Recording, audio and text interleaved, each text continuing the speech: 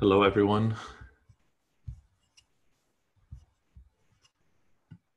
Oops.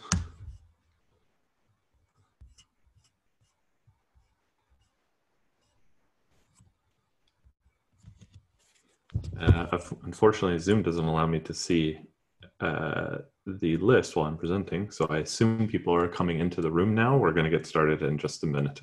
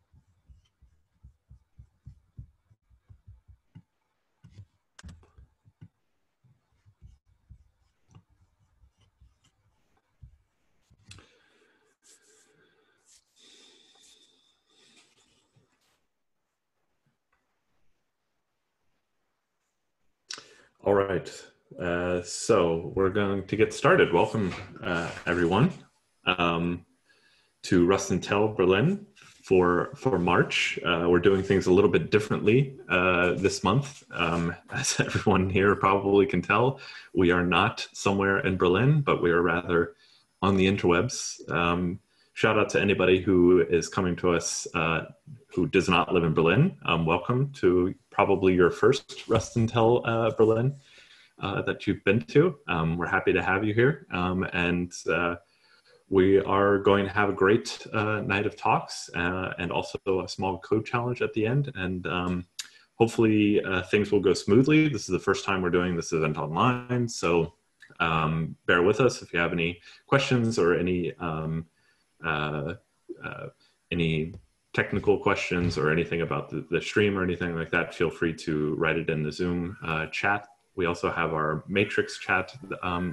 Hopefully you have the instructions for joining that. That's where we'll do more of our, more of the kind of talk about the actual talks and things like that there. So real quick, a little bit about who we are. I'm Ryan Levick, and you can't see my Twitter handle because it's covered by Ferris, but I'm at Ryan_Levick on Twitter. So feel free to reach out to me. And I'm Bastian Gruber, also a Rust full-time developer for about a year, and you can reach out on me, find me on LinkedIn or on my website.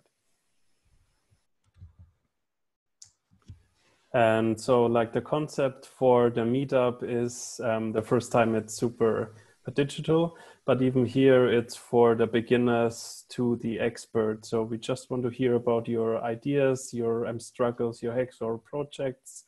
We want to have just every month 2 to 3 hours where we can come together as a Rust community and talk and share about our struggles or love for the language. And really what that means is that we would like you to participate. And that really also means people who are joining from outside of Berlin. I'm pretty sure we're going to be doing this online again in the future, unless things go really well. Then we will be doing this online in the future. And so we are open to having talks from people who are not based in Berlin. And we really want you to speak about anything related to Rust. And if you think we're not talking about you specifically, we are. We mean each and last one of you.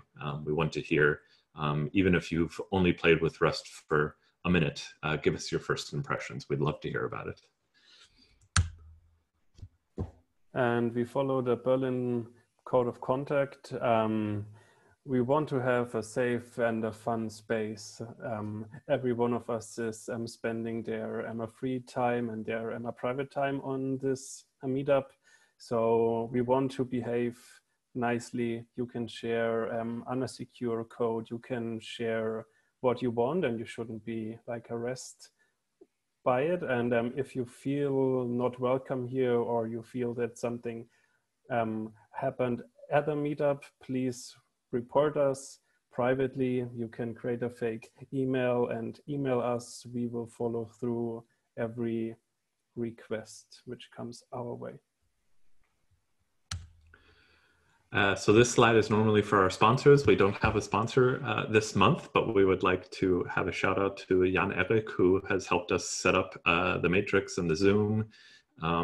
This is based off of the infrastructure that was used for the Oxide 1000 conference that happened last week, which was really great for those that weren't there. The talks are now online, so check that out.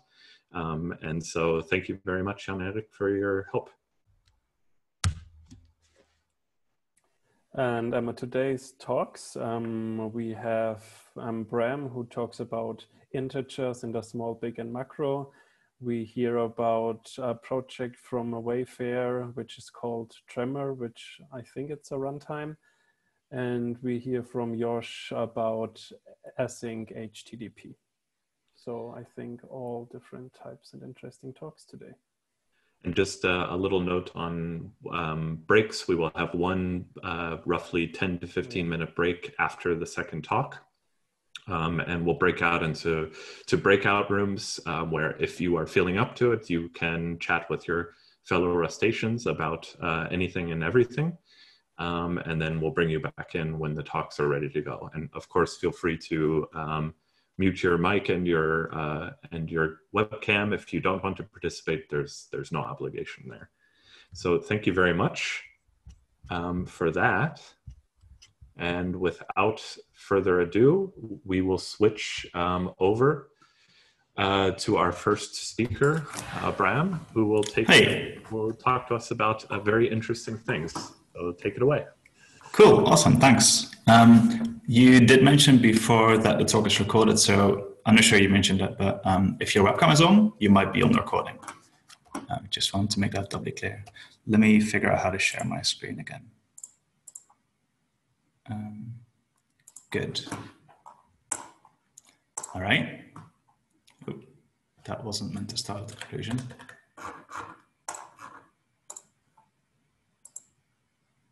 That should work. Good. Yeah, welcome. Thanks for organizing this. Ryan, Bastian, and Jan Erik, because stuff like this really breaks up my week in a nice way. It makes it a lot less boring and monotonous in these testing times. I hope everyone's okay, given the circumstances. So my talk is going to be about a crate that I wrote. It's called Small Big Int. Can you see my cursor, by the way? I'm assuming that you can, because I'm using it to point out stuff. And awesome, thanks. And the slides for this talk are on this URL, and there's also some links in the presenter notes if you want. My name is Bram. I work at a company called Contiamo. We make data virtualization and governance stuff for enterprise, but it's not related to this talk. This talk is about Rust, and I think Rust is really amazing because I find it super satisfying that when you create a program, maybe it's not always the easiest language to create a program in the first time, but when it works, it really works. You don't tend to get null pointer exceptions, or there's a lot of funny stuff that you could run into in production or wherever you use your thing that you didn't expect when you wrote the program. And then it takes a lot of time to fix the thing. with Rust, I have this less. I think a lot of this comes from the type system and the compiler. It just nulls are not allowed, stuff like that. But I think another part is because the abstractions are so cheap. So new types, for instance, so structs with a single field, they're practically free at runtime, not entirely free at compile time. There's like small overheads, but it's really negligible. And I think this allows people to create better abstractions more often. They don't think twice, you just make a new struct. And stuff like this, not just the abstractions, but stuff like this, not just the new types, I mean. It really helps to make a great community with great APIs and great everything. And so this is talk about making the right thing to do a bit cheaper. Unfortunately, in programming, numbers don't just work. So numbers are a very common thing. Let me give you an example. I've got a node here. So that's the program for JavaScript. And you might want to calculate with some numbers. So maybe type a big number here. And you might use numbers for counting the number of users that you have, or page views, or maybe times, or maybe, yeah, nanoseconds since an interval. Now you want to do stats on it. And so there's a lot of manipulations that you want to do with numbers. And so it's really useful when the numbers work. But it depends on how big you get. Because you see, if you've got this really big number in JavaScript, then you can't do +1 anymore. You can do +2.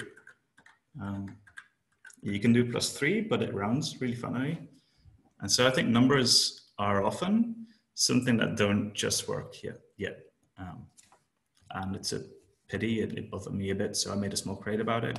The crate is super simple. This is not going to be a super difficult talk, I hope. Yeah, I thought it could be fun to explain anyway. So the thing that you just saw is because JavaScript uses 64-bit floats. And that means that there's about 53 bits of precision. If your numbers go above 53 bits, then you can only store every other number. So +2 works, but +1 doesn't work anymore. And when the numbers get even bigger, then you get even less precision. And this is a surprising thing. You probably expect your numbers to just work, because they always work. But sometimes, yeah, you suddenly get something that you don't expect. Rust has something different. I think it's better, but it's also not perfect. So in Rust, when your number gets too big, then your program crashes. It's really annoying. Then you can fix it. And then it's probably easier to debug the crash than to debug a wrong answer, but it's still a bit annoying. Other languages tend to do wrapping integers, which you can also use in Rust if you want to. So then if you have a big number and you multiply it, then maybe you get 0 all of a sudden, or maybe you get something negative or something else funny. Also not really ideal. And I come from, I used to use a lot of Lisp and Python in the past. And those languages tend to have big ints, which are optimized, and everything just works. And I thought it's a really nice experience that I want to make slightly easier in Rust as well. I just want to say from that, I didn't do any of the hard work. The real hard work is done by this crate, non-big int.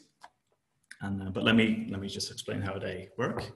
So with humans, if you want to use numbers, you've got digits 1 to 9, and people learn that 3 + 4 is 7.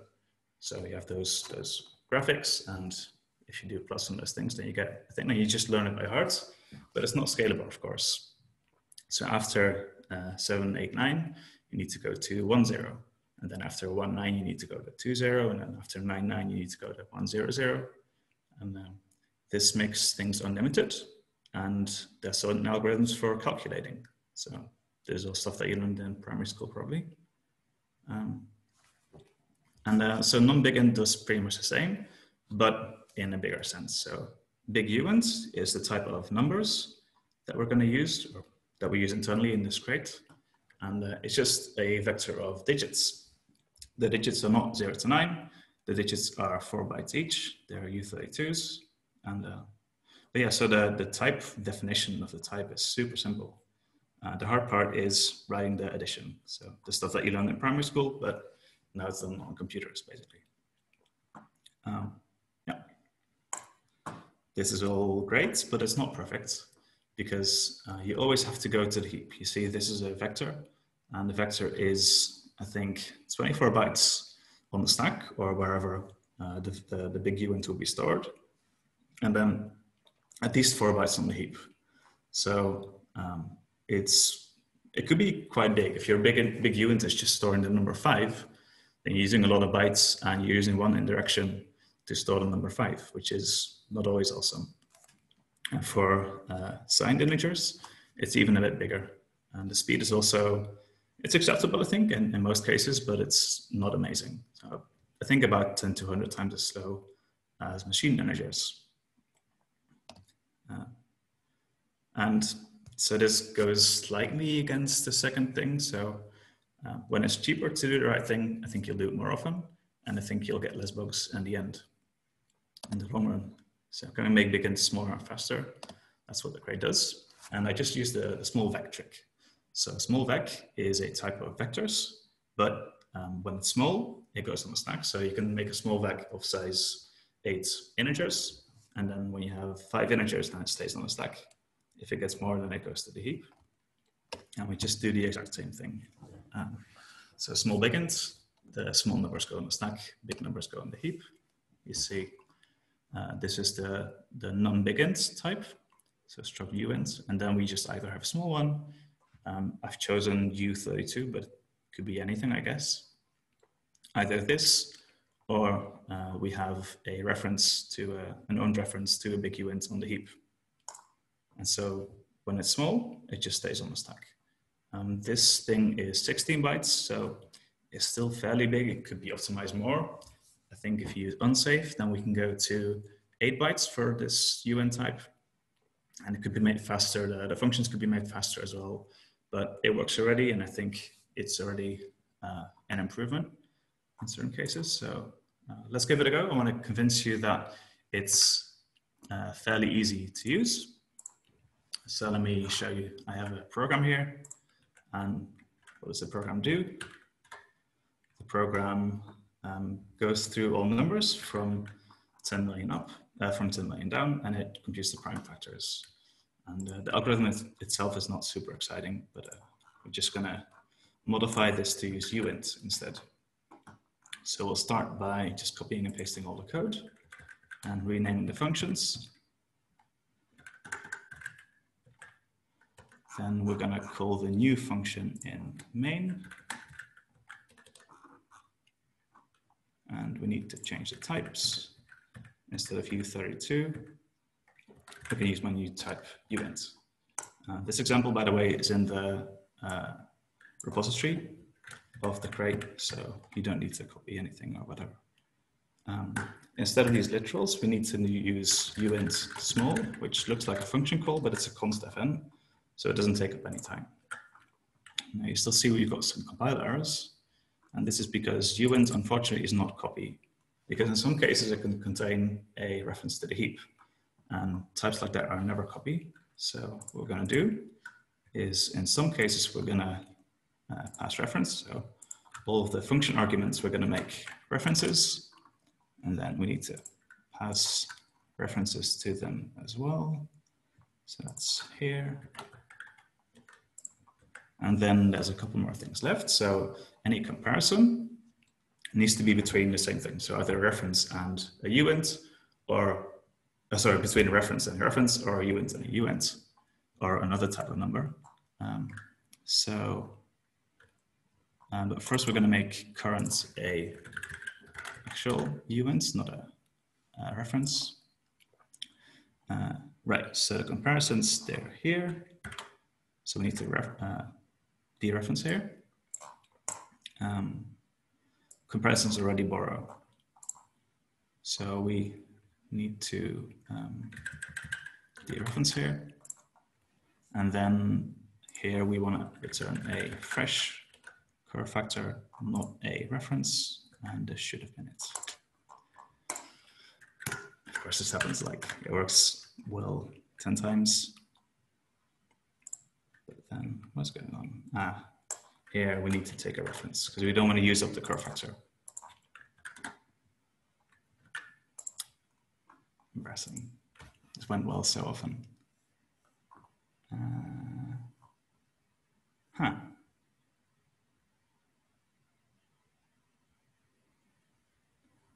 Right, that should be a star.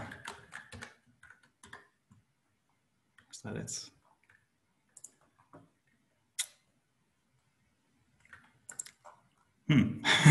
This should have been it. I probably mixed up a star with an ampersand or something.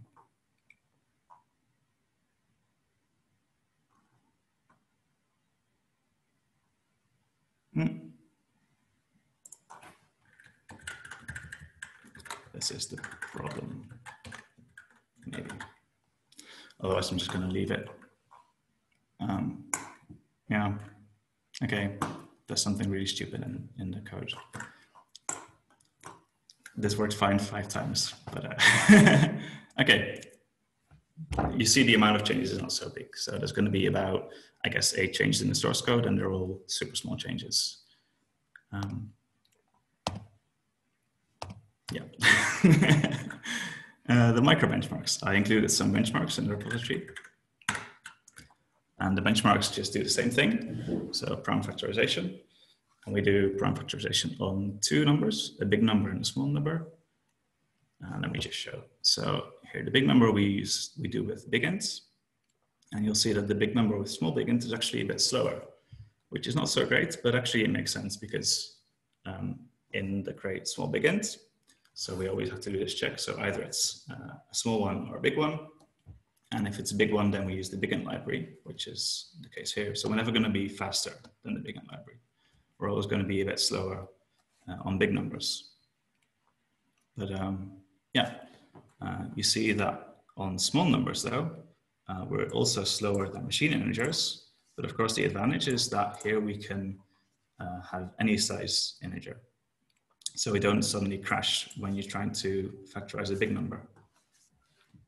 And we're significantly faster than big ints. So there's also always trade-offs, but I think it can make for a nice set of defaults. For the project I'm trying to use this for, I really want to stay on the stack. So let's just solves it for me. There's some interesting things I could show in the API. So let's go to docs.rs. And so there's just 2 structs basically in the API. And the structs implement a lot of traits. And this would be really boring code to write. I also don't want to copy and paste this. So I want to do something with this. There is some duplicated code between uint and int, and I just copy and pasted that and changed it myself because I think it's not worth trying to add extra layers of abstraction there. But yeah, for this kind of repetition, it's really not worth making the code base so big, I think. And I think there's something reasonable that we can do. So let me show you what I had here. So I considered using traits programming. So traits and generic implementations. I think people from Haskell and Scala would use this, or would tend to this at least for the first choice. I decided not to do it because it's a lot of thinking to get this right. You have to find the right abstractions. The trait system is still a bit limited. In a different application, I've run into a brick wall somewhere. Like I wanted to abstract something, but the type system just couldn't deal with it, which was a bit of a pity. And it's also hard to explain for people who might want to come to your project. So instead, what I'm doing is macros by example. And they were great, actually. I think in general, code generation always works. And especially in Rust, it's also pretty usable. So the code is still fairly legible. It's pretty robust. Everything is checked at compile time and CI'd. And the error messages and the IDE support is also pretty great. You get the nice red squiggles. Yeah, so this is an example of a thing that I want to abstract from. So if you do 5 minus 3, then it should work. If you do 3 minus 5 as unsigned integers, that should not have a result. This is what checked sub does. And so there's 2 cases. Either there's 2 small numbers, and then I just use the checked sub on the machine integer type, or you've got 1 or 2 big numbers. And what I do there is I convert both to big, or unless if they're not big already. And then I use checked sub on the big type. Yeah, so 2 cases, but this has to be done for int and also for check div and a couple other traits. So how I would like to do it I couldn't get this to work, unfortunately, is with a macro like this. So for all, type in uint and int, implement, well, do this code, don't execute it, but compile it, basically, and then fill in uint for type here and some other places. I tried to make this, but it seems impossible to write this for all just with macros by example. Because if you want to execute, if you want to invoke macros, you can't return the thing that goes here. It seems, because macros can only expand to params, statements, expressions, items, and input items, according to the little book of Rust macros. And that's probably smarter than I am, that book.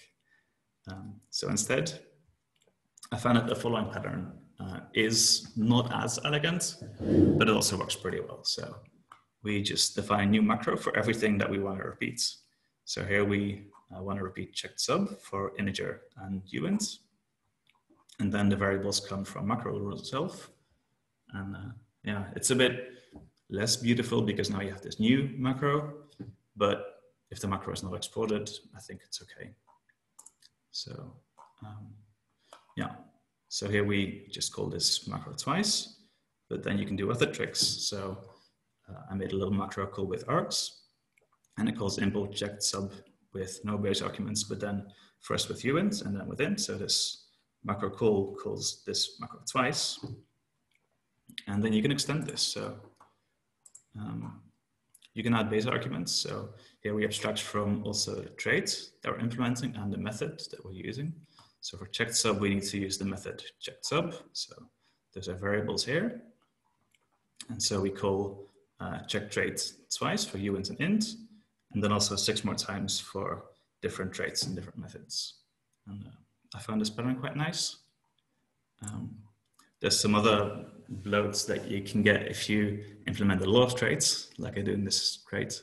So partial EQ with machine types. I wanted to do with all machine types, so U8, U16, blah, blah. And this is a bit much, can be a bit hard to see if you really have all the machine integers. So I just wrote a little helper macro that practically calls call with args with all the machine integer types.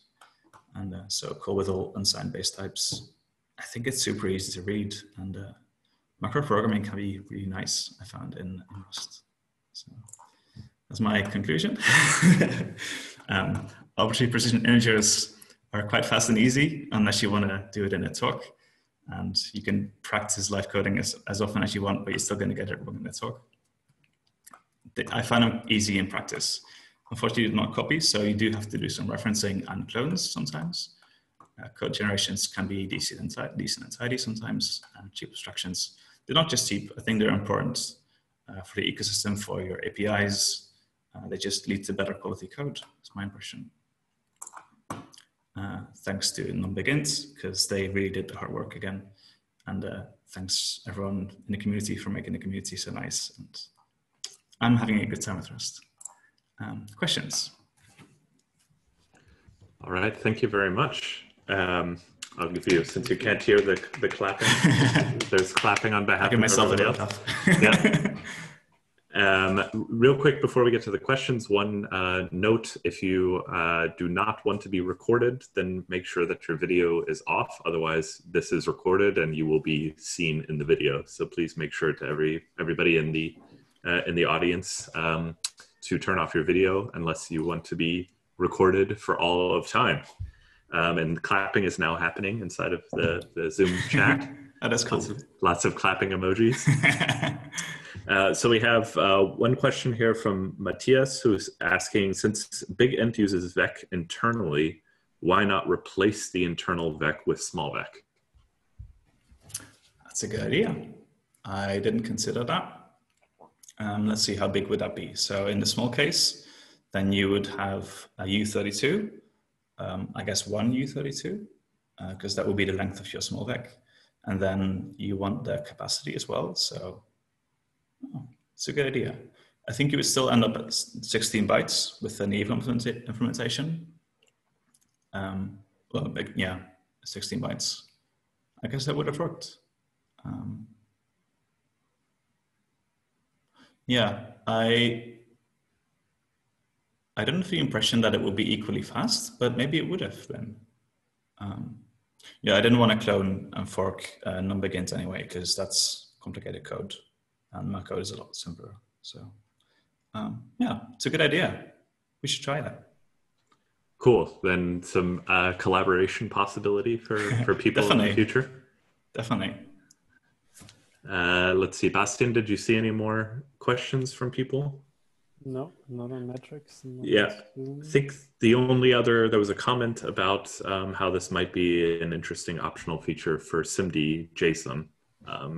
Perhaps those who are working on SIMD JSON library might be interested in taking advantage of I approve of this functionality. So that's a cool idea. That would definitely be really cool. All right. Well, thank you very much, Bram, for your talk. That was very interesting. Appreciate that. All right, and next we have Heinz, who will be speaking next. So we're going to switch over, and then after Heinz is done, then we will be taking a 15-minute break. And again, for those who do not want to be recorded, make sure to turn off your camera. All right, take it away. Okay, first of all, yes, the SIMD JSON people will definitely consider that and do that. So thank you, Bram. That's going to be awesome. Okay, let's get started. I'm going to talk about Tremor. Tremor is something we built at Wayfair and killed 1,000 and more cores with that in the cloud. So I think we can say we are saving the planet, one core at a time. Anyway, the agenda. Even so it's only 20 minutes, I'm German, I like to have an agenda. I make one when I go shopping. So we'll start with a bit about ourselves, who we are, what we do, what Wayfair is, because I guarantee no one here has heard about Wayfair before, what Tremor is, and then we will dive into one part of Tremor, because I learned that the talk is 20 minutes, not an hour and 20 minutes. No, I'm just kidding. Because it's pretty big, there's a lot to talk about, what we'll focus on that. And at the end, we want to give a shout out to some open source stuff we have been using because, well, the Rust community is awesome when it comes to that. Anyway, what is Wayfair? Wayfair sells rugs and couches, so it is not a IT company in the sense of it's a vendors. That shifts our perspective as developers because we develop for a production need and not for something we want to sell later.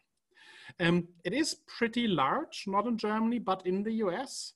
And it has offices in the US, the UK, and Germany.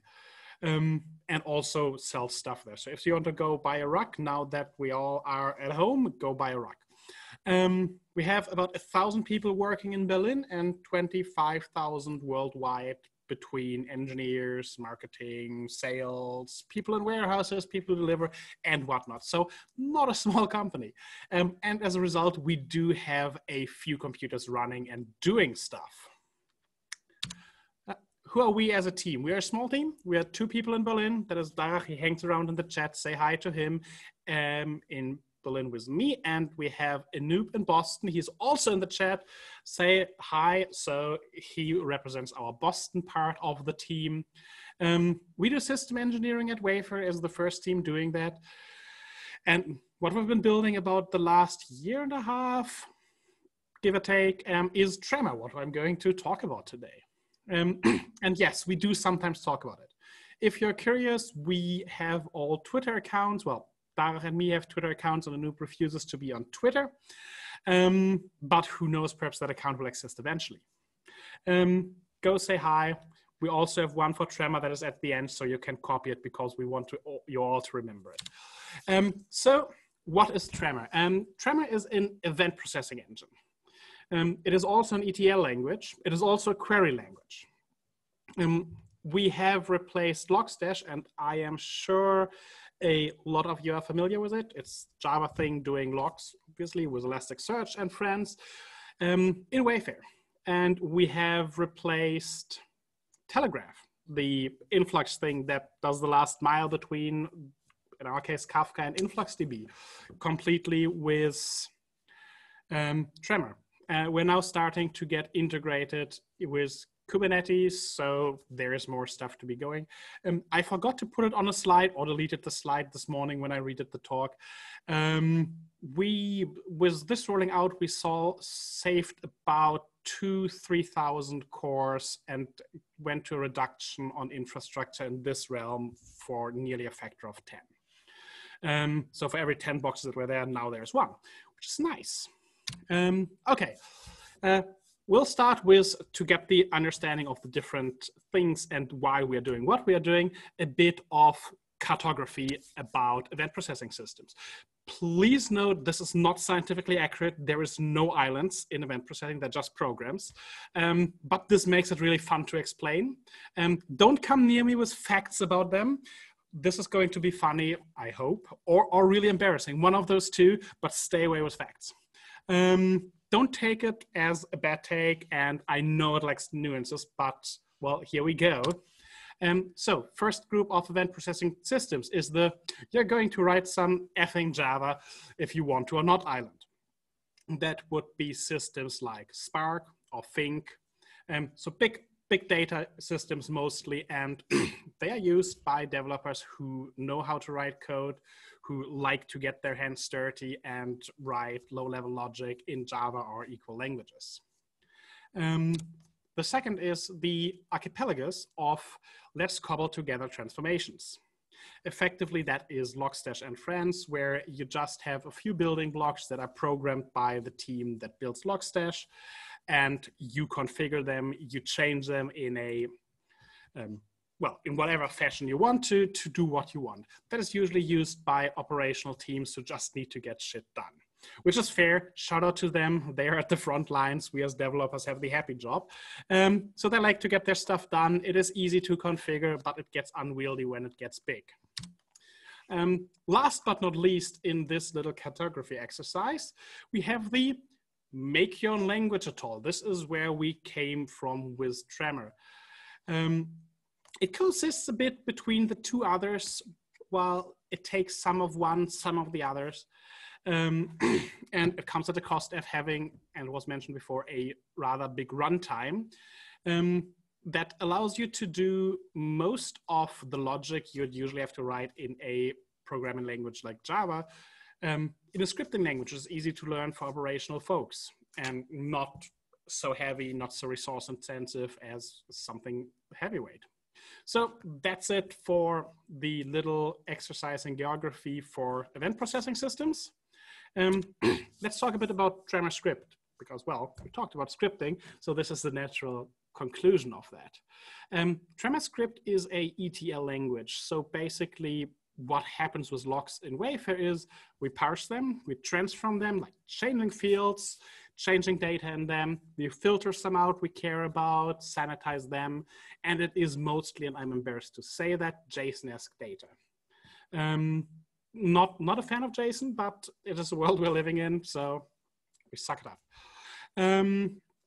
It is not a language we love, in the sense of that we didn't design it to be a beautiful language. We designed it to be a language which gets the stuff done that operational teams need to get done. And sometimes those two things are at odds. As a programmer, you want some beauty in the language. As an operational person, you just wanted to get it done. So we came from that side on it. It is heavily influenced by Rust for obvious reasons, and by Erlang, since both Dar and me have been happy Erlang users for years, and we try to spread the Erlang goodness wherever we can. Last but not least, there's a good pinch of what was needed in there. So we looked at all that we had the big fortune to being able to look at thousands of nodes with configurations and see how they are used and how you can make some kind of this more efficient, more easy to use, more friendly for the operator, while also making it fast. So, well, let's jump into it. We are going to release the version 08 of Tremor. We decided we're going to do that over the last few days and got it nearly release ready today. So that's why I rewrote the entire talk. I was going to talk about something slightly different, but no, we are going to talk about the 08 release. Partially because we are following an RFC-driven process, or try to follow an RFC-driven process, and this is in the last stretch of it. So if any of you is interested after this to give their comments and tell us what we did wrong, please do. So I'm going to share a bit about what is new in the 08 release. We are going to introduce new modules, so logical encapsulation of code. We are going to introduce a use keyword, which allows us to include those modules from different files and make structuring the code easier. I suspect most of you will see the Rust influence here. We literally stole the keywords. I hope we're not going to be sued by Mozilla. We added functions, so it is possible to write your own functions with logic in them, and intrinsics to hook up Rust functions easily over this new function module. So let's look at the components of those. First of all, modules. They are, I would say, while probably the most powerful of the set, also the most boring. They just encapsulate. You can have your module, and you see it here. It's called mod my_mod with. And we have a constant defined in it, which is the answer 42. And we have a function defined in it, which takes 2 arguments, A and B, and adds them together. The function is called add for obvious reasons. We then can call this function outside of the module by prefixing it with the module, a double colon, the name of the function, my module answer, and -19. Again, it is probably visible that there's a lot of Rust influence there, with a bit of Erlang mixed in with with and keywords. So they can be nested if you want, so you can define one module in another module in another module, and get the nested structure pretty much like you can do in Rust. Something you can't do in Erlang, by the way, which we always missed. So we made sure we get it in. Use clause, which you can see it on the right, use foo. The little box with the code above it is the content of foo. So the file foo.tremor includes const snot equals badger. The second file, the one we are calling, is using use foo to include that file, and then it matches on the event. We're an event processing engine. All our scripts handle an event. And if the event is a empty struct, so in JSON empty object, we output the string snot followed by whatever was in the constant snot in the module foo. In this case, it would be badger, so we get a snot badger. We are doing that via pre-processing, so we don't cache modules in the sense of that we have multiple source files at the end that get linked together because it's an interpreter, not a compiler. So we just concatenate them as a preprocessor step and add them together. And to illustrate that, at the bottom in the big box, you can see how the preprocessor output would look like. Those files are taken for the observant amongst you from a test called pp_nest0. And we have a line directive, which is a compiler hint later on that tells us we are in this file at this line that allows us to have error numbers and line numbers and errors. And then the module foo, which we included, gets put into a module clause, so module foo with and so on. The content get added, const snot equals badger, and we close the module we created with a semicolon. And after that, we have another line directive, which now tells the lexer and parser and compiler later on that we are now, even so technically in line 5, would be in line 2 of the original file. So if we get errors, it can point in the right direction. Okay, so much for use. Let's go on and look at functions this is where it becomes interesting. The simplemost function aside of add is just a function, a name, a list of arguments with a function body and an end. So snotify here takes a variable, probably a string, and creates a new string with snot followed by whatever you passed in. So this allows you already to define a lot of small algorithms internally and abstract away part of the logic of your code into small functions you outsource to a module somewhere and go in and reuse. This whole was a bit of background story. This whole thought experiment, aside of we wanted functions, but we don't do what we want, we do what we must. Beside us wanting them, we found that a very common pattern for the users were outsourcing parts of code into templates for the configuration management system and then cobbling them together inside a output template at the end. And I'm like, oh, well, this is horrible. There was something in programming that solved this problem before, which is modularity. So we got functions and modules out of that. Anyway, we take parameters, we combine them. So we call the snotify function we defined with Badger, and the result of that is snot Badger. But that is not all. We thought, well, we like Erlang, and Erlang has this wonderful feature of allowing you to write a function with patterns in the argument definition. So you can execute different kinds of bodies based on the arguments that are passed to a function. Something which would be really lovable in Rust. And I saw Yosh earlier tweeting about something like that with enums, and I hope that gets into Rust because that would be awesome. Anyway, I digress. We are talking about functions with patterns. So we use case for patterns. That is a Erlangism in a way. So it changed from function name arguments with to function name arguments off.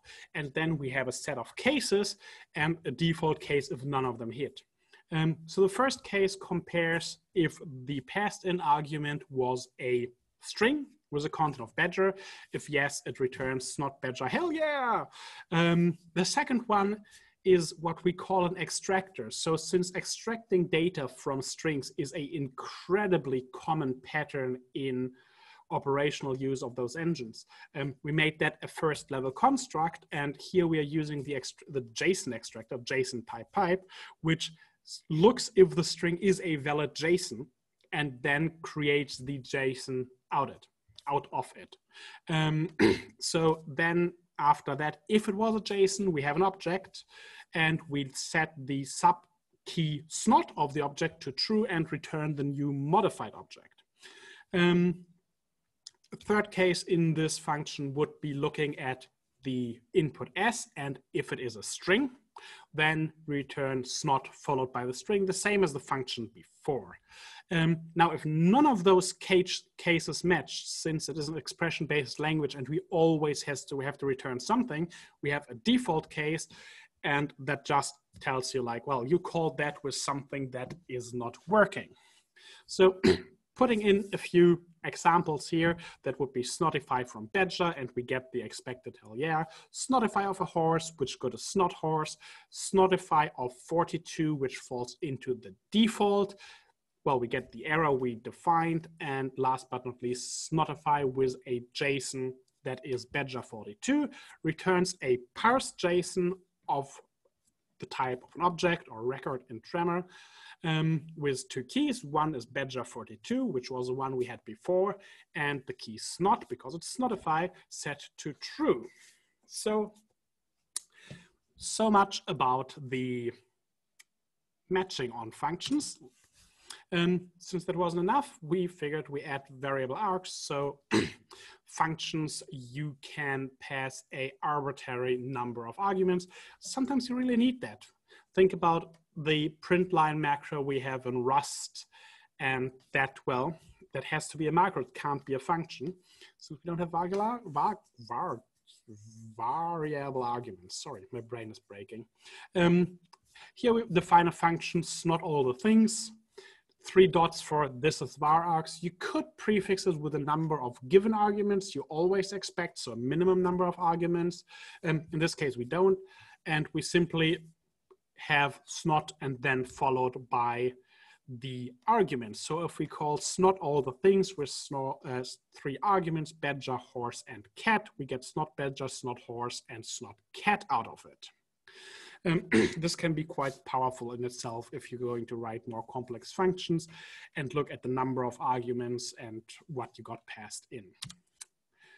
last but not least, since no functional language or semi-functional language is complete without recursion, we added recursion so you can write functions that call themselves.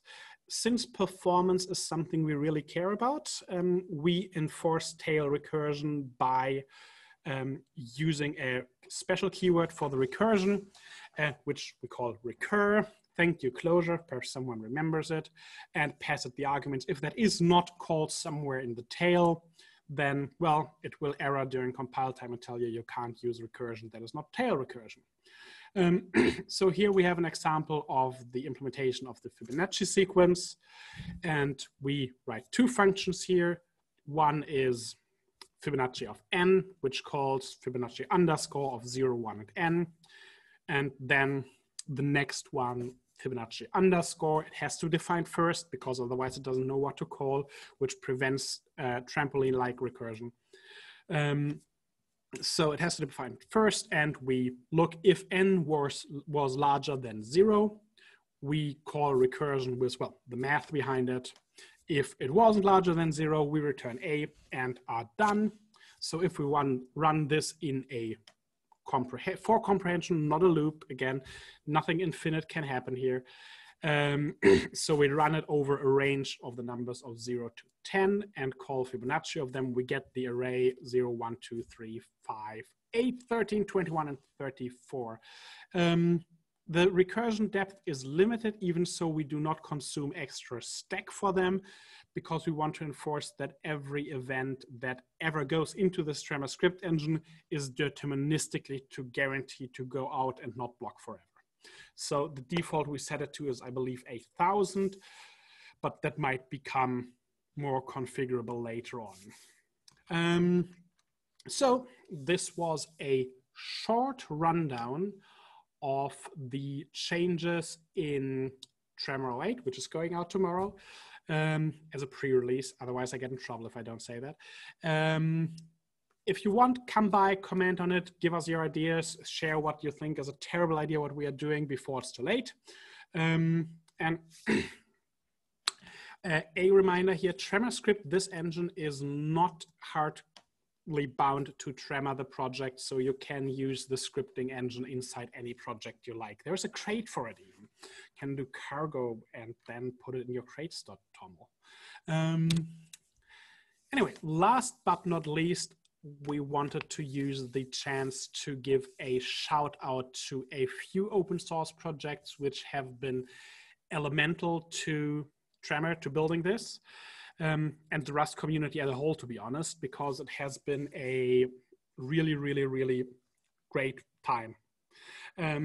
So we open sourced February this year. We have been preparing for this for nearly a year because we wanted to do it right, like the RFC process, like getting all the repositories in the open. And we are by now at the point where all development happens in the open. There isn't even an internal project board anymore. There are just GitHub issues. We, as people who have been in open source for years before we joined Wayfair, value collaboration, and that is hugely important to us, which is why we added this section. And where we can, we try to give back. So some of the libraries we built, like Tremor script, like SimDJSON, they are available for everyone as their own projects, so people can start using them. The first shout out we wanted to give is to the Microsoft research crew in Cambridge. They have built an allocator called SNM alloc, or how I can't get it out of my head anymore, smelloc. And it is heavily optimized for a producer-consumer pattern with multiple threads. So one thread produces data, it gets sent to another, this thread consumes it and frees the memory again, which is a perfect alignment with what we are building with Tremor and has given us a huge boost in performance. So if you're building an application that follows this patterns of producing data in one thread and consuming it in another, give SNMalloc a go. The people behind it, especially Matthew, are incredibly incredibly helpful. They reached out. We talked a lot to them. As a result of the benchmarking we did to them, there's been 2 improvements done by them on the engine, which gave us, I think, a total of 3% more throughput. And 2 more are in progress, which I'm really excited to see what comes out of that. There's a link in here, which is to the C version of the allocator, but there is also a Rust crate, which you can find, I'm sure. And the person behind it is Matthew Go. That is his Twitter. I realize we have not figured out how to publish those slides, but we will figure it out and give you the slides with the links in them. Second shout out to the Vector people, which are really awesome and nice to work with. When we open sourced Tremor, we started chatting with them because there's a lot of overlap in what we are doing. And we were already a little worried that they might see this as a competition, even so we are not a tech company at Wayfair. But absolutely, they have been wonderful. We have been collaborating with them on a few things and sharing ideas and sharing code. Anna of Vector is currently working on a protobuf deserializer in WASM that takes the disadvantages of having to hard compile protobufs into your application away so they can be loaded at starting time instead. We've been talking about generalizing interfaces for sinks and sources, or how Tremor calls it, on-ramps and off-ramps. So how you get data in and out of an event processing system, and hope to provide a bit of an ecosystem and Rust around that. We have been talking about SymD.json, which came from Tremor to be integrated in Vector eventually to increase the performance of their JSON parsing. I said comes from Tremor, the Rust pod comes from Tremor. We didn't do SymD.json because that's the next one. Dr. Lemire did SymD.json, a incredibly great library. Again, the original library is in C, not in Rust, but it is some of the cleanest C code I've ever seen. It is a pleasure to read. If you like this kind of stuff, go check out the C library. Look at some really great C code. It is blazingly fast. It is just amazing how that chews through JSON. We have ported this to Rust to be a bit more idiomatic in the ecosystem, in the tools we use in the interaction. It is compatible with CERT in the large degree. But it is by far the fastest JSON parser you can get in Rust by a factor of 2 in many cases. We have contributed back a few fixes and a few performance tweaks to SymD.json upstream based on measurements and experiences we made with using the port in our Rust code base. So that is great. Mr. Lemire was awesome about it. I love this kind of collaboration. And it makes me always really happy if open source just works. Okay, so again, thank you all. Thank you for listening. And thank you for being an awesome community. If you're interested in what we have built, there is tremor.rs, which you can go to. There are all the links, everything from Slack to Twitter to our documentation to whatnot. Come by, say hi. We have about 100 stickers left. If you want some, say a word. We have a Twitter account called TremorDapps, and you can follow us there or not follow us there. And that would be it for the talk. I have no idea how I did on time because I forgot to start the clock. No, that was great. Thank you very much, everybody. Digital claps all around. Great talk. Thank you. So we do have a couple of minutes for some questions. Awesome. There was definitely some great chats happening inside of the Matrix instance that we had. The first one we had was, is the Tremor API compatible with Logstash? No. Tremor has multiple on-ramps and off-ramps. We mostly consume data over Kafka within Wayfair. That is where most of the data comes from. And yes, if you have a Kafka topic you read from Logstash, you can now read this Kafka topic from Tremor. The HTTP API is not the same at all. We didn't try to build a new Logstash because, well, mistakes were made. Without hate for Logstash, every project has mistakes, and Tremor will have the other ones. But we want to make our own mistakes and learn from the mistakes others made before. So in an API sense, it's not compatible, but a lot of what you can do with Logstash, you can do with Tremor just slightly differently.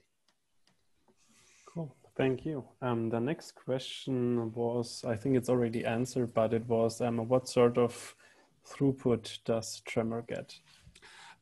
Yes, that is a hard question because it depends on the hardware you're running it, the algorithms you put into it, and the data you are going through it.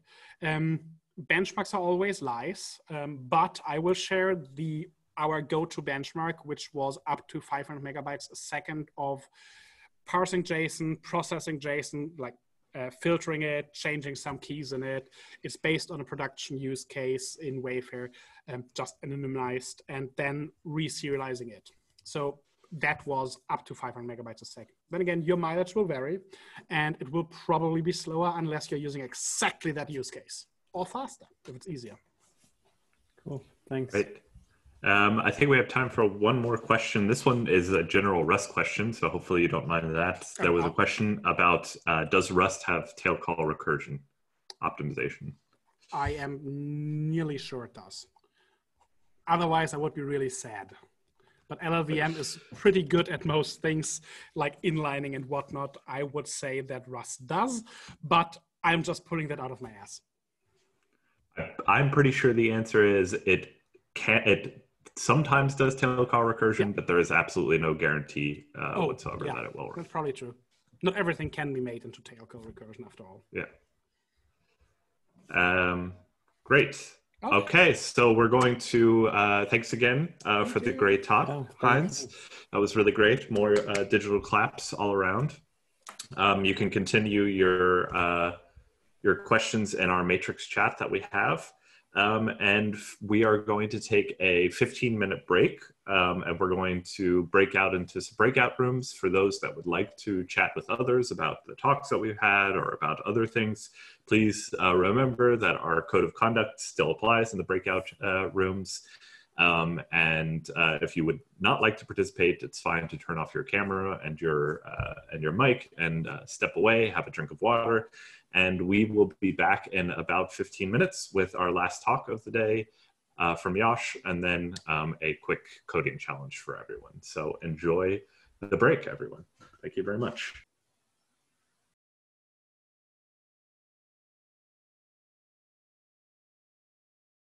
Back. I think we are ready to go with the last talk of the evening from Yosh. We're going to have Yosh, and then after that, we will have a small coding challenge where we can talk about some Rust code together and end out the night. So without further ado, Yosh, take it away.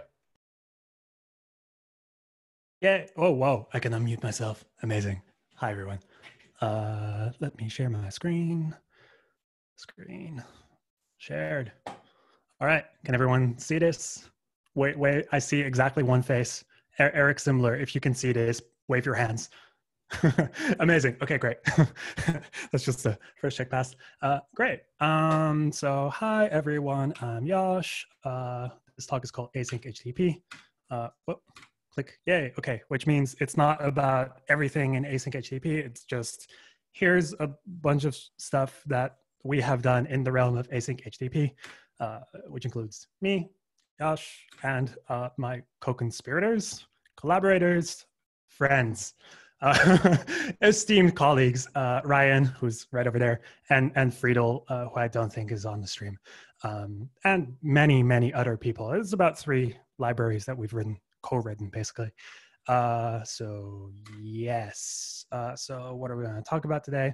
I'm trying to keep it like a little short talk. Hey, yes. Okay, so we're going to talk a brief overview of like what's happened in async Rust since the beginning of async Rust, I guess. It's just very brief. Gonna take a quick look at HTTPRS today, which is our GitHub org and the stuff where we work and do these things under. I'm gonna look at some goals we had that we set out recently to be like, oh, here's some things that we wanted to do. And then we're gonna look at what we did.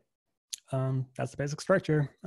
So without further ado, a brief history of async Rust. Brief history of async. So back in August 2016, futures were announced on Aaron's blog. So it's like almost 3.5 years ago.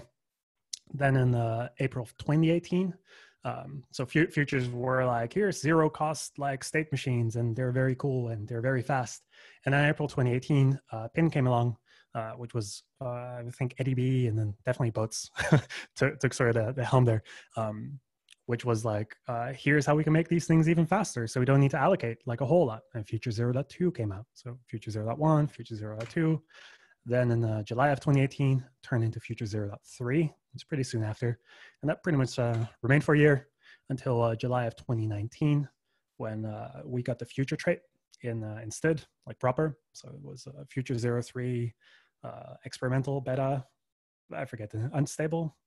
I forget what the name was. But then in July of 2019, we got Future like properly instead.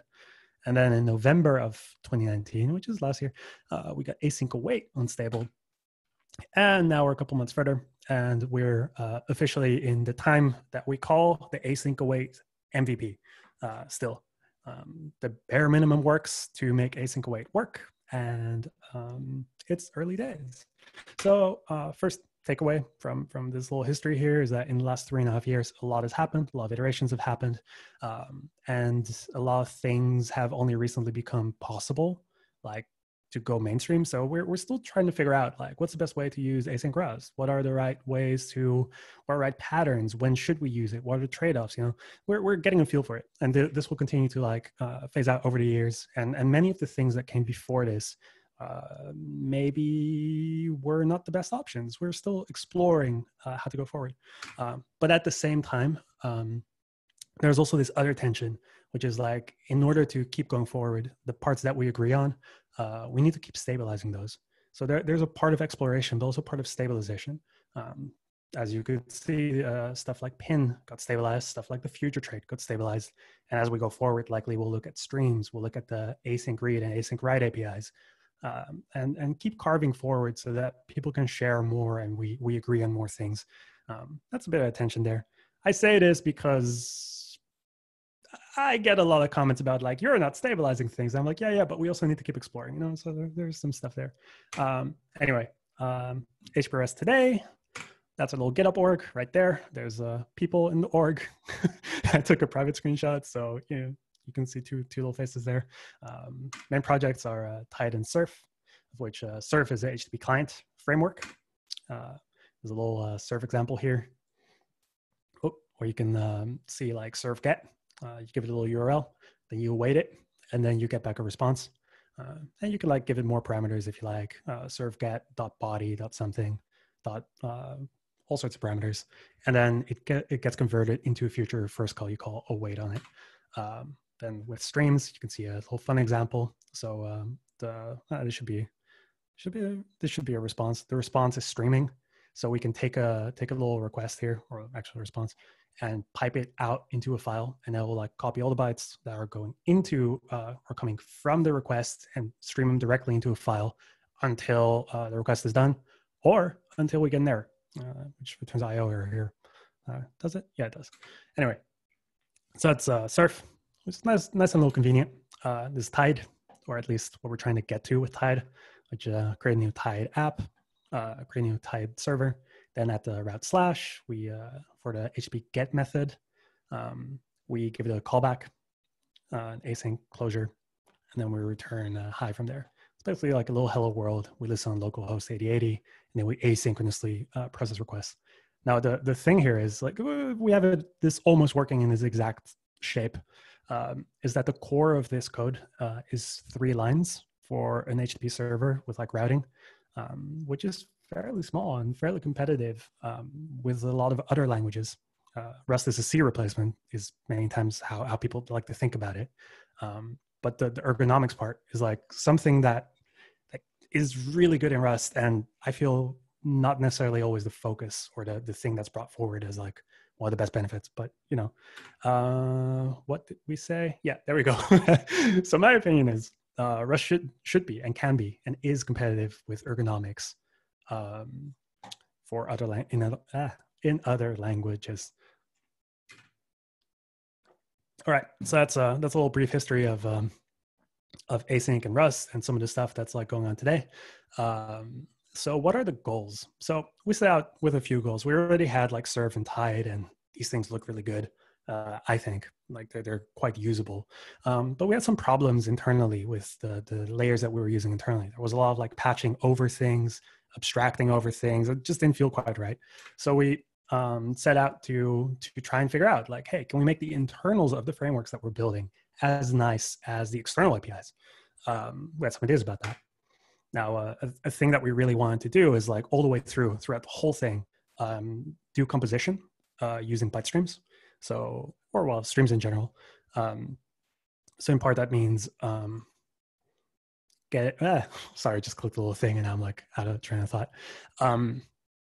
So it means like, byte streams. Okay, byte streams. Yes, that's what we want. Next point. A clear goal for us, something that we really wanted was to define clear boundaries between layers. So for example, something that we were missing that we weren't seeing in the ecosystem quite yet was a streaming HTTP encoder and decoder that didn't do any IO by itself. So for example, if you want to do HTTP over Unix streams, that should be possible because that should be decoupled from the exact TCP definition. All it uses is like the async read, async write APIs and the stream API. So by decoupling that, you get these very nice layered APIs. Same for encryption, same for like HTTP decoding and encoding. So that was like a goal that we were like, hey, can we do that? Is that possible? Because that would enable a lot of people to be very flexible in how to use these things. So yeah, like running HTTP over Unix domain streams or Unix streams is like an actual use case that people have, or file, or so we sort of also the other one, we're kind of like looking at like, oh, what's the perfect Tide API if we could write one? This is pretty much what a proxy server would look like. So you get a request, you give it as a body for like hear this thing, and you proxy this call, you stream out the whole thing back to the other thing, and then you get back a response, and you can take that and like stream it back out. Like writing a whole proxy should be about like 5 lines. It's again very aspirational, but we're like pretty close to this. So we were like, how can we make this work? So introducing 3 new libraries. We wrote about this last month, but yay, now doing a little talk on it, which is Async H1, HB types, and Async native TLS. So the way these things work together is that the top layer, you have the framework, such as Tide or Surf. Then there's an abstract interface. And these libraries, they work as the backends for behind this abstract interface. So Tide and Surf, they have modular backends. So if you want to write like a Surf client and use a WebAssembly backend in the browser, then it's powered by something else. Then for example, curl, then for example, Async H1. There's a little encryption layer usually, there's a parser, there's a runtime. And they're all like tied together through like shared types, so they can communicate with each other. The way it looks in Surf is at the top layer, we have Surf, which is the end user interface. HTTP client is the abstract interface. And Async TLS, Async H1, together with Async Stud, they sort of form the foundation, and HTTP types brings it together. For Tide, we have something similar, except it's Tide and HTTP service instead of HTTP client. So that's a little backend. So the way you can use, so sort of focusing on, I don't know if y'all can see my mouse, but we're just going to talk about the Async TLS, Async H1, Async Stud part, where you have a runtime and like encryption and a little HTTP encoder, decoder.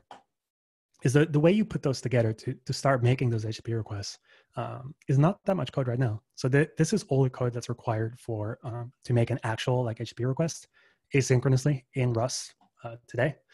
So you open up a TCP stream, you get the address out, you create a URL, you create a request, then you pass all these things into like, you convert the stream into an encrypted stream, does the handshaking for you, etc. And at the end of the day, you convert the encrypted stream. You say like, okay, over this encrypted stream, we're now going to run like our HTTP request, and you send out the request, it streams back the response, it does the encryption, etc. behind the scenes. It's like not too much code. But if you're looking at this, you might be like, that's kind of difficult to read. So what we're like trying to get at, and we're not quite here yet, but we've like been talking about it, is create a URL and like have a notion of TCP stream, TLS stream, HTTP stream, and sort of work your way down where here we create a stream that we pass into the next stream, that we pass into the next stream together with like a request, and then you get back a response. The idea is that, you know, making requests and doing this thing should really be concise and just natural to write out. And you're like, oh, okay, I see what goes on. If you want to remove encryption, or you want to do encryption over a different layer, you just swap out the backend. So instead of TCP stream, you could do Unix stream. Instead of a TLS stream, you could, for example, do some other encryption layer. Or maybe you want to use this TLS encryption with not HTTP at all, but some other protocol, you know? So yeah, this provides us with the necessary flexibility for that. Or at least that's what we're aspiring to. And this is the server equivalent. I'm not gonna linger too much on this because it's still like in a semi-broken state. But what we're trying to do is recently released also a crate called Parallel Stream, which allows you to, for every incoming request or every incoming thing in the stream, spawn a task and like join all the handles. Yeah, that's basically the idea. We do the inverse where we decrypt the incoming connection and we turn that into an HTTP accept and stuff like connect. Anyway, something nice that we did with this series of crates is we now have HTTP aware error handling. So HTTP types, which is the shared types abstraction that doesn't do any IO, has a notion of what a HTTP error is, which is a box error with a status code, and has a nice little shorthand, which is the HTTP types of results, an HTTP aware result. Any error that exists, you can get the status trait. You can, if you get in scope or you just import the prelude, then every error gets a dot status, or every result gets a dot status method that you can use to just give it quickly give a responsive status. Otherwise, when it's cast, it'll like default to 500, which is quite nice. So here, for example, we're like reading file, and if something doesn't hold, or if we like get an error, it just returns a 501. And all the way at the top inside the frameworks, it's intended to then look at the error and be like, okay, cool, get the status code and act based on that. Yeah, having errors that are aware of status codes is really beneficial when writing like code all the way through. And yeah, we just found this to be very nice, working on integrating it. So yeah, the 3 crates that we provide now are HTTP types, which is on docs.rs under HTTP types is the docs page. So we have a notion of what MIME types are. We have a notion of what cookies are, headers, etc. And we're like looking to even add more things, such as, you know, full typed constructors for certain like things. There's a lot of things in the HTTP spec that are like, they can only be constructed a single way, or a specific amount of, yeah. You know, just having typed constructors is very nice and just fits into this. Trying to build up the dictionary of HTTP things that can be done in a type of way. The second one is async h1. This is what the docs page looks like. There's 2 functions, accept and connect for now. Then there's async native TLS, which is a little bit more, but also on crates.io. And finally, since we made this thing, since we released, wrote another crate with the help of GoToBusStop, which is a friend, which is async SSE, async-SSE, which provides async server-sent events for REST. So we're working towards getting like server-sent events in, which is like a unidirectional version of WebSocket. So your server can send events over an existing HTTP connection to clients, and clients can act on that. Has some caveats compared to WebSockets, but it's overall quite useful. And now it exists. And this thing also is generic over streams again, over async, and it provides you like with a handle to send events on. Anyway, that was what I wanted to share with you today. Share the links so you can check it out. If you're interested in trying out like some fun things around like async HTTP, use it over, you know, file systems or some other like fun like IO interface, you can check it out on github.com/HPRS. Or if you want to read the blog post where we introduce many of these things, or just read the blog, blog.yoshwuyts.com/async-HTTP. Thanks a lot. Woo! Yay, Great talk. Thank you. We're getting lots of digital claps now. So thank you, Yosh, for a great talk. So we have some time for a few questions. The first one is, how do you deal with buffering? That is, I would like to know more. What is meant by buffering? So we'll wait to see if they mean there, what they mean there. But I would imagine, how do you buffer? How do you keep track of your state during parsing of HTTP requests and responses, and hold on to that state while you go through the parsing process? Do you reuse buffers for that? So we okay. Depending on how the question is asked, I'm not entirely sure. Like the operating system definitely buffers. There's buffering in the operating system. We don't do buffer. We haven't shown buffering yet at this layer. But if you want to introduce some form of like back pressure, some form of like extra buffering, you could just plug it in. It could just be another form of a stream. Could be another thing where you set limits. Recently wrote a post about parallel stream, and we explored the concept of limits. It doesn't exist yet in this version. There exists crates on crates.io, which provide limits. I forget what the name is. But there are controls that can be implemented to actually provide like a maximum amount of like requests start like in flight and start rejecting things. I think the AWS team has like lots of content about how to correctly go about buffering as well. So it's definitely possible. I just haven't, yeah. All right. Does that yeah? Yes? Makes sense to me. Okay. But we can see if people want to follow up with that. All right. And I think the second question was, or it's sort of the same, what if the other end sends more than you can handle, or the consumer doesn't consume? Falls in. So this sounds like a question of back pressure. So generally, like whatever controls you are used to having can be implemented in this model. We just haven't done so yet. The controls that we currently provide live at the async state level, where there's like a TCP timeout. That's just a socket flag that's set. There's like a max, like a keep alive thing that can be set. At the HTTP layer, we have a notion of like maximum, some basic DDoS prevention stuff that exists, not super elaborate. We have timeouts also, a small notion about that. Actually, I'm not sure if we have actually implemented that, but like we do make sure that we don't consume more than we can handle as well as possible. At some point, if things like stall too long or like irresponsive clients, connections are actually aborted. That is built in to some degree, but we can always be better. And there are more elaborate controls that could be built, that should be built, that haven't been built yet. All right, great. Thank you. I think we have one more question, and that was, it's not entirely related to HTTP, but about async programming and Rust. Have you considered some notion of cancellation for futures? Like maybe if the user wants to quit the application, then you might want to stop taking input, but still finish off all of the input that you are currently processing. I love that question. Such a good question. Am I still screen sharing? Yes. Okay, great. So I'm just gonna link you to a crate that you can use for this exact thing. It's called Stop Token.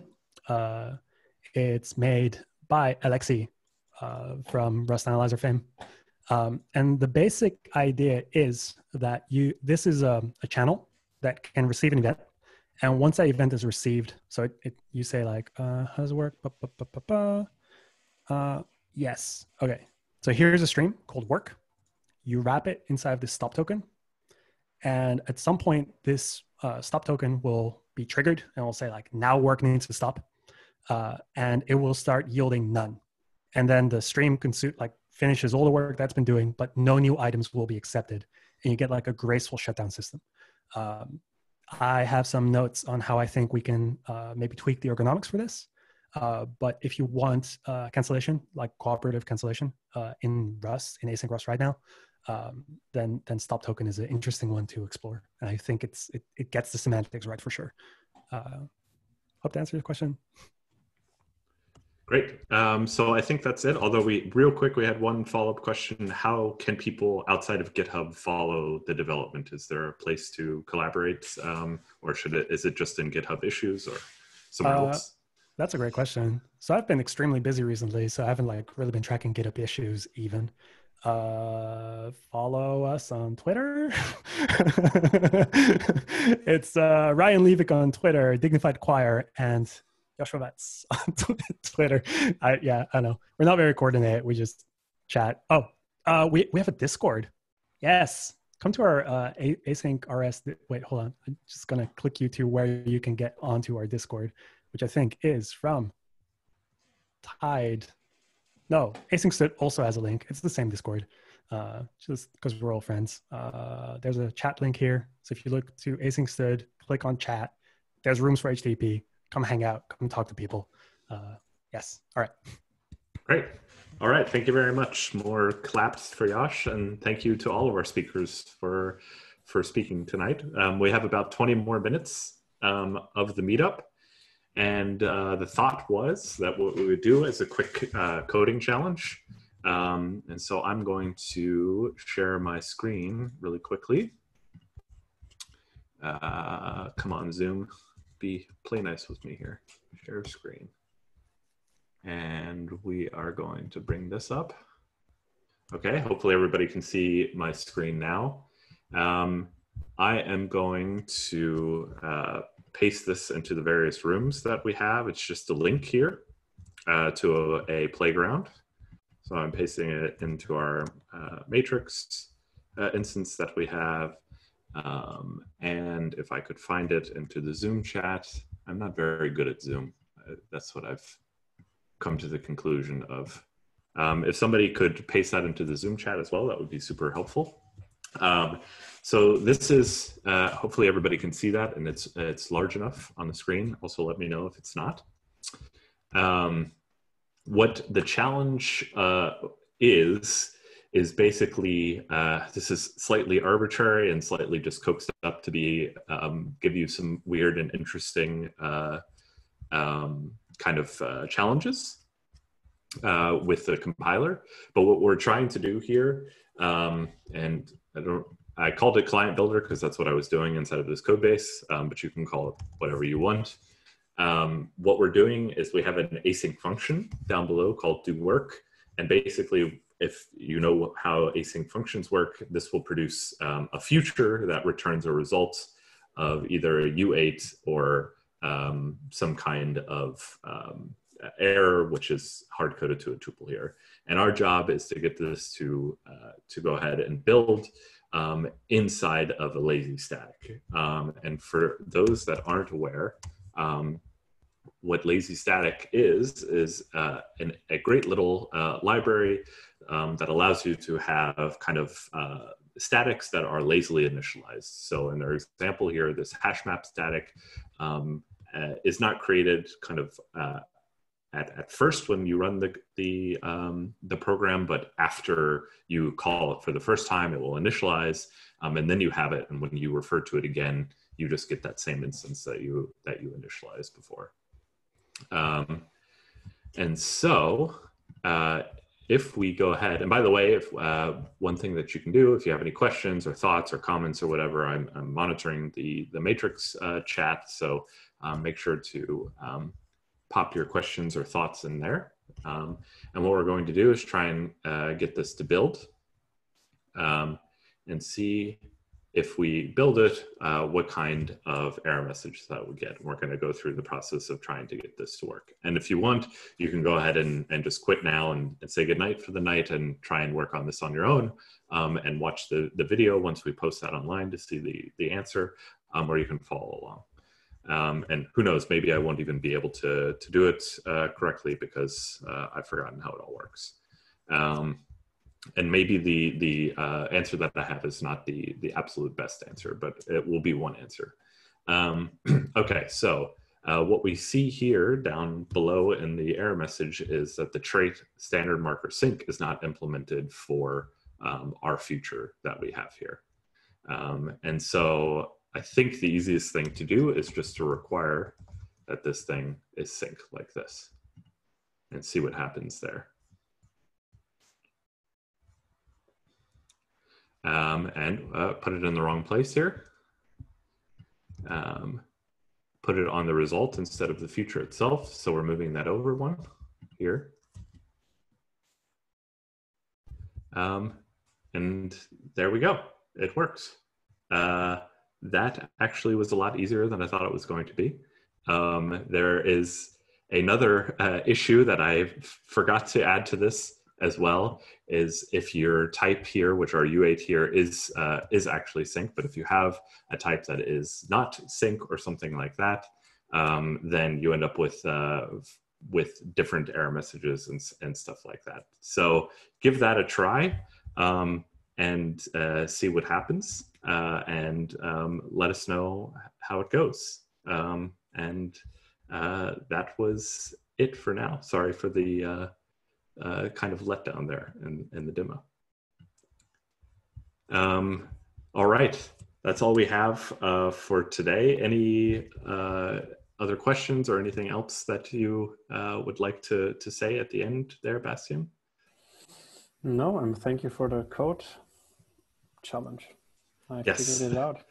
Great. It was not so hard, was it? It's nice to end the day like this. Yeah, with a nice win. Thank you, people, for joining. It was fun. If you have any ideas of how we can make this even more fun, feel free to reach out. And yeah, it was great. It's nice to be home so fast after a meetup. Yes, and I think there was one mention in the chat that the Rust Zurich meetup group is hosting a meetup next week as well. Oh, nice. I don't think we have a link for that ready yet, but we will be retweeting that whenever that gets announced out. And everybody enjoy that, and we'll see you hopefully in 4 weeks for the next edition. Mm-hmm. Thank you. All right, thank you, everyone. See you next time. Have a good night. And thank you, Jan, again for doing all of this. Bye.